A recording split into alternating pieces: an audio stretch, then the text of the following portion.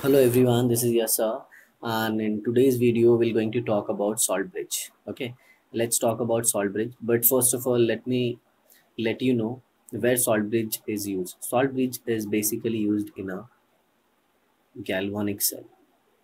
Okay, it is used in a galvanic cell, which is a type of electrochemical cell in which chemical energy is converted into electrical energy. Okay, so in galvanic cell the chemical energy is converted into electrical energy. Let's talk about the simple cell. Okay, electrochemical cell. Suppose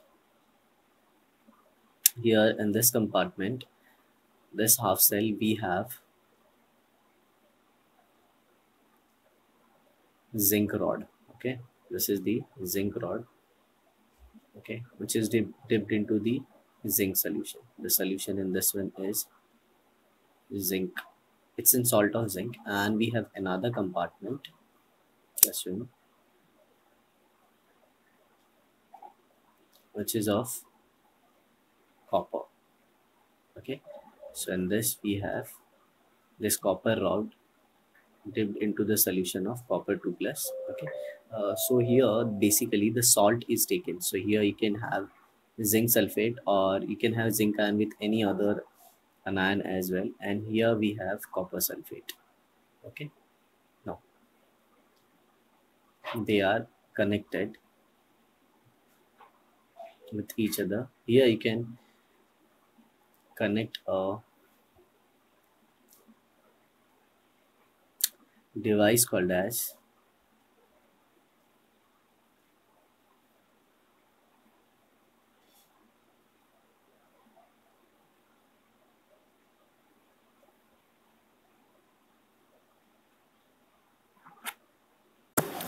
a meter or a voltmeter. Okay, which one will show us the deflection, and basically it will show the movement of electron. Okay, the movement of current I'm showing. If you want to just mention the movement of electron, then it will be somewhat opposite to the flow of current, which we can show it like this. So in this we can show the movement of electron in this way, because we all know that if electron moves in this way, the current flows in a conventionally opposite direction.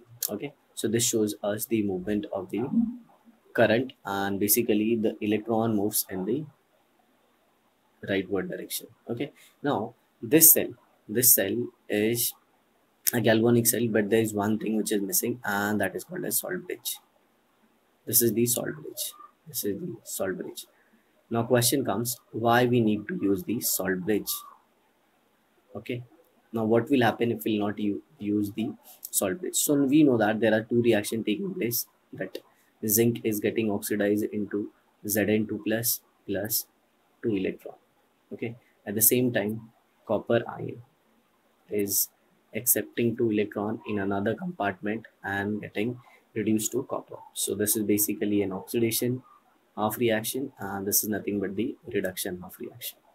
Okay, so now what will happen, as the reaction starts, the concentration of Zn2 plus ion will increase in the solution. In this compartment, the concentration of Zn2 plus ion will start increasing, and it will not allow the electron to move. It will not allow the electron to move. So this cell will stop after working soon. Okay, it will stop soon.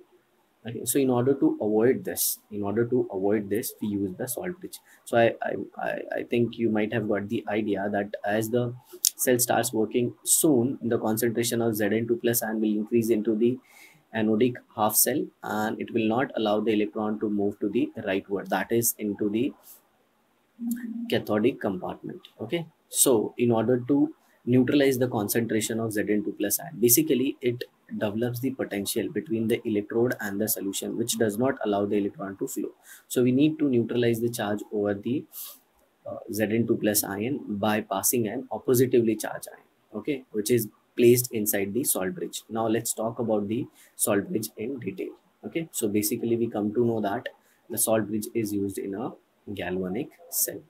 Okay, so let's have a diagram of the salt bridge. So this is basically our salt bridge, which is having electrolyte field inside it. electrolyte filled inside it with along with agar-agar gel. And with this, after filling all this stuff, when it gets converted into the gel form, we need to plug the cotton so that electrolyte in the form of gel should not fall, okay, directly into the container. Let's talk about the electrolyte which are used inside. The electrolytes which are used inside the salt bridge are KCl, KNO3, K2SO4, and ammonium nitrate, NH4NO3. Now, a doubt would come in our mind generally that why only these electrolytes are used. So for your kind information, you should know that the electrolyte should be inert.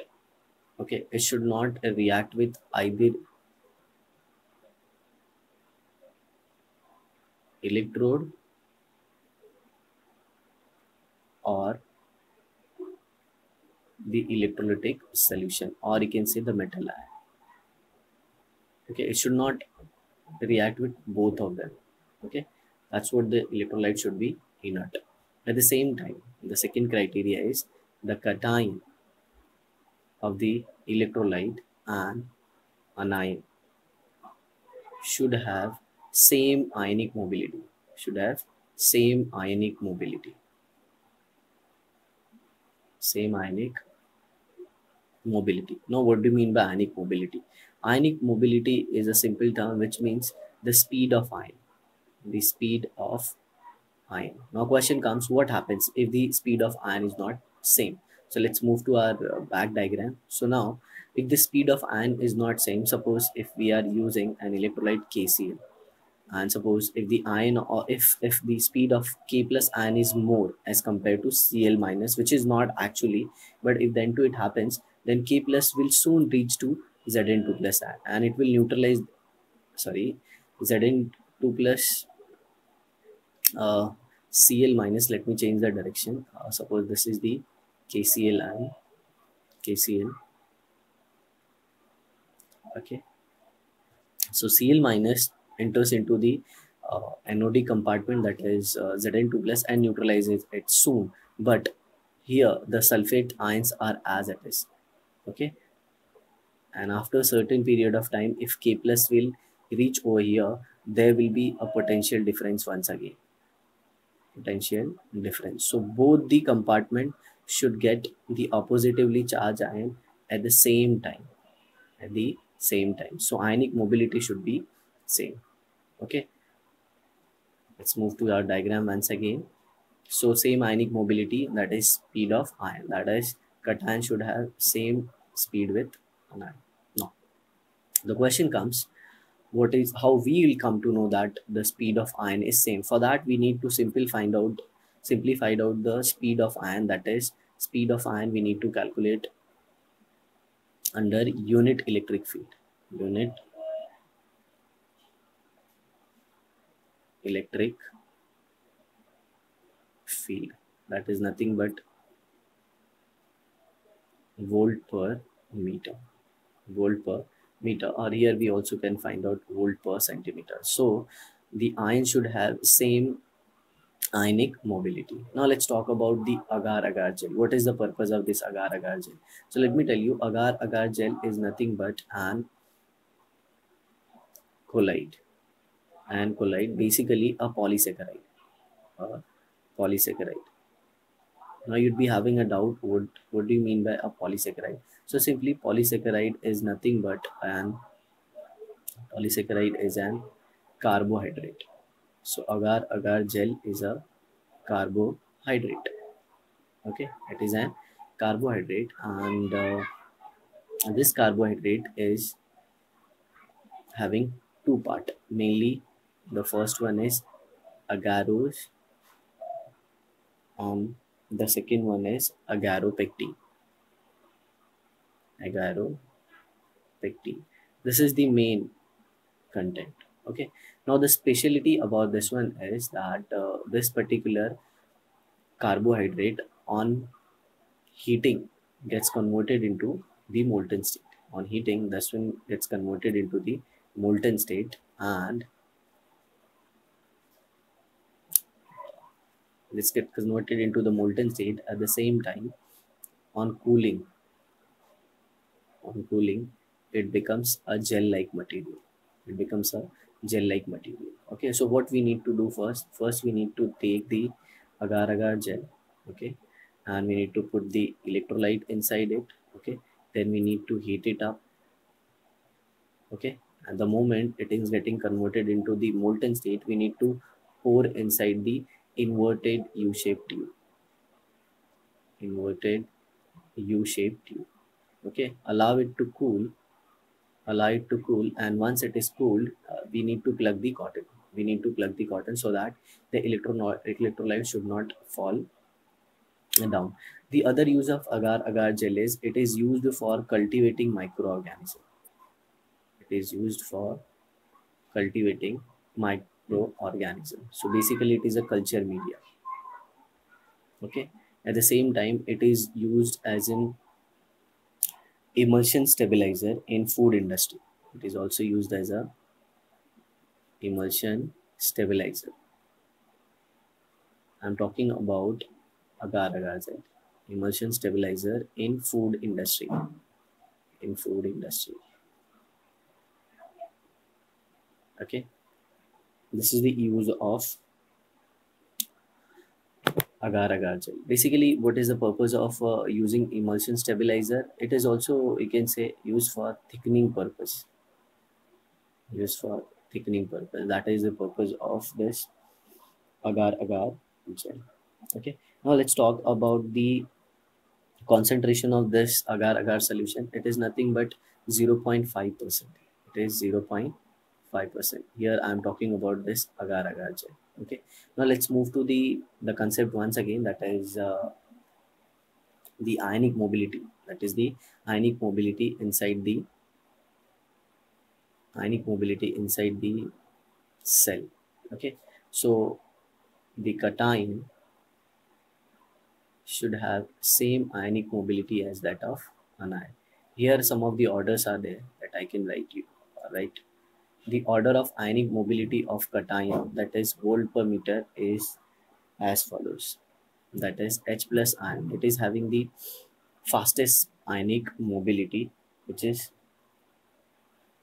greater than ammonium ion. Then ammonium ion is having similar ionic mobility as Ag plus ion. Then comes Ca2 plus ion and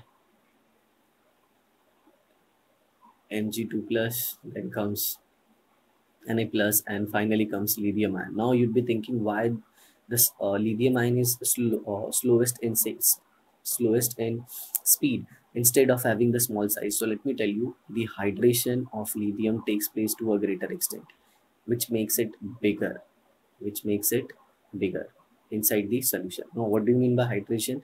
That is, the lithium ion is completely surrounded by water molecule, and its size becomes bigger, so speed decreases. Now, let's talk about the ionic mobility of the anion. The order is somewhat like this. OH minus is the fastest anion. Okay, then comes sulfate, then comes chloride ion, then comes nitrate, and then we are having fluoride ion, and then comes finally the acetate ion, which is having the minimum ionic mobility. So this is the order of ions. Okay, now once again comes to the salt bridge. Now a question comes in our mind: how salt bridge helps us? Okay, so salt bridge is used mainly for three tasks. First, it completes the circuit. It complete the circuit. That is a complete circuit. Okay, that is, in one compartment we are having the metal ion. Okay, that is the zinc, which transfer the electron to the copper. Okay, like in this way. And then we are having our salt bridge. Okay, outside the cell, the electron carries the current, and inside the cell the ions carries the current. So this is basically a complete circuit. The second one comes out to be it maintains electrical neutrality. Electrical neutrality. Maintains electrical neutrality, as I have told you at the starting or at the beginning of the video lecture itself, that is in anodic compartment Zn2 plus ion concentration increases, which is neutralized by Cl minus, and in cathodic compartment Cu2 plus concentration is diminished, and in that way the concentration of sulfate ion is increases. Sulfate ion increases, which is neutralized by K plus. And third one is the important one. It avoids liquid junction potential. It avoids liquid junction potential. Now the question comes in your mind, what is liquid junction potential? So don't worry, for liquid junction potential we'll make another video. Okay, so just keep on watching, and I would like to end with a very important concept, that is when some of the electrolytic solution or electrodes such as silver or silver solution is used, then we cannot use KCl as an electrolyte in salt bridge, because we all know that Ag plus is highly sensitive to halogens and it forms AgCl, that is the precipitate. So we should avoid this. Okay, now some of the students are even having doubts. Zn2 plus combines with chloride ion, then too we use this particular KCl in the galvanic cell. But the main important thing about ZnCl2, it does not get precipitated. It does not get precipitated. Okay, it remains in a soluble form. Now, when a particular ion gets precipitated or when it remains in a soluble form, for that you should have an idea about solubility